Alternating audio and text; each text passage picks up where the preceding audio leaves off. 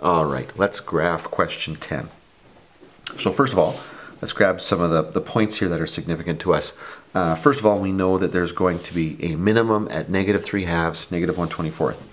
So -3/2 is like -1.5, -1/24. That is pretty darn close to the x-axis. I'm just going to put it right there. Okay. Now this is going to be, whoops, sorry. This is going to be really, really tight because of the scale here, but that's okay.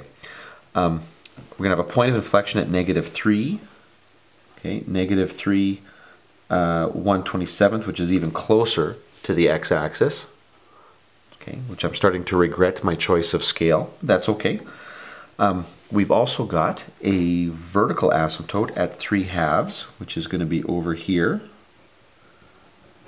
+3/2. Okay, I actually drew that. Not too bad.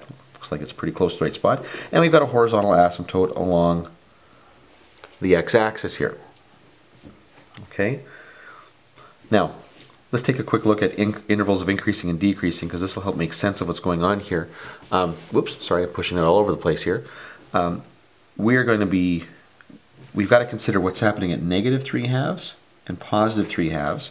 So if we look across the line here, we can see that we are increasing in between those two, and then we're decreasing basically everywhere else. Okay, now let's consider our concavity.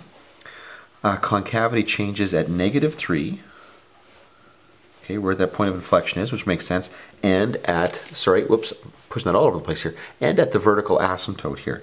And then we saw here it's going to be concave down, okay, concave down over here, so looking like this. And then it's going to be concave up in between those two, and concave up over here. So now, what does this look like? Well, okay, it's going to be pretty tight here. Oh, sorry, and we're also going through the origin. Sorry, I forgot about the x-intercept, x and y-intercept.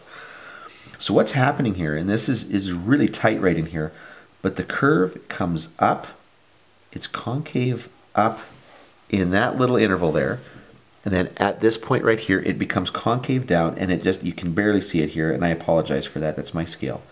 But it's approaching the x-axis. So it's concave up to there, concave down, but it gets closer and closer and closer to the x-axis as we go along here. On this side, it just shoots right up, okay, because of the vertical asymptote. Now over here, it's decreasing and concave up, but we've got a vertical asymptote and a horizontal asymptote there, so the graph really has to look something like that. Not entirely sure how steep that's supposed to be, but it's going to look something like that. So I regret that the scale is so tight there, but that gives you a really good sense of what that looks like.